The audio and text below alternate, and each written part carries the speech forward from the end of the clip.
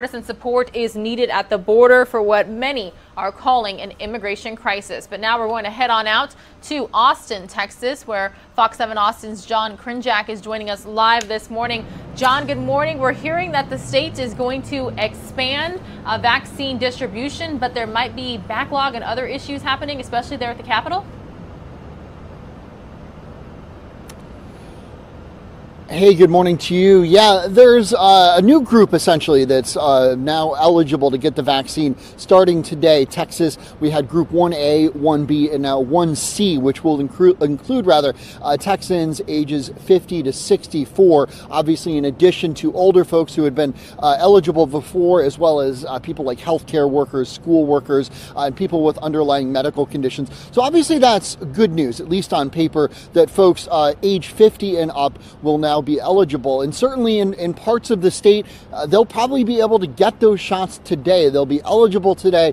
They'll be able to get the shots today because there's enough supply in certain parts of the state. But yeah, right here in Austin, the capital of Texas, there's a big supply problem going on right now, specifically through the Austin public health system. We're told that there are about 250,000 people in Austin, in the Austin area who've signed up through that Austin public health portal that are essentially a backlog from the old groups, the groups 1A and 1B. So those older people, healthcare workers and the like, that those people have not been vaccinated yet, and they've been in the system, some of them for months.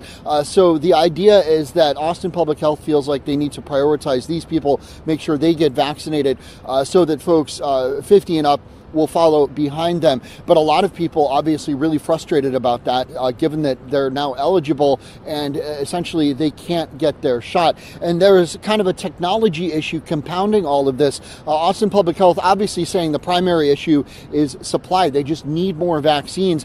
They're supposed to get 12,000 doses of the vaccine today, but obviously that doesn't even put a dent in that 250,000 number. But the other issue is technology. Apparently the website is not calibrated, or the software it needs to be retweaked in order to prioritize the vaccine among these three groups. And that's kind of leaving a lot of folks scratching their heads like, why wasn't this thought of before? And Austin Public Health, in fact, says it could be weeks before people can even sign up. People in that new group of people 50 to 64 can even sign up for the vaccine. On a statewide level, the supply issue largely has stemmed from, at least in part, the fact that Texas was allocated vaccines based on some old census numbers, and officials are estimating that about 1.5 million Texans have been gypped out of a vaccine so far, just because the number of doses sent here have been based on that old population information.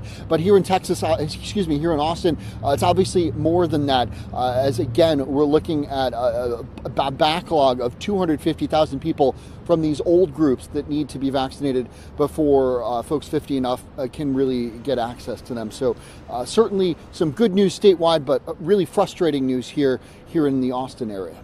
Yeah, John, you brought up a good point there with the census. A lot of people wonder all the time. We always say it's so important, fill it out, do the census, but you wonder about when issues may arise, and this is one of them.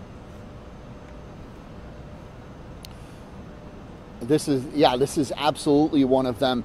And when you talk about 1.5 million people, that is a lot of people who, theoretically could have been vaccinated by now, that have not yet been vaccinated. So certainly a frustrating issue. State health officials say they're looking to hopefully get allocations going forward to be tied to more recent numbers, or at least estimates, rather than feeling like there are not as many doses coming here per capita as maybe there are to other states. All right, Fox 7 Austin's John Krinjak joining us live again this morning. Thank you so much.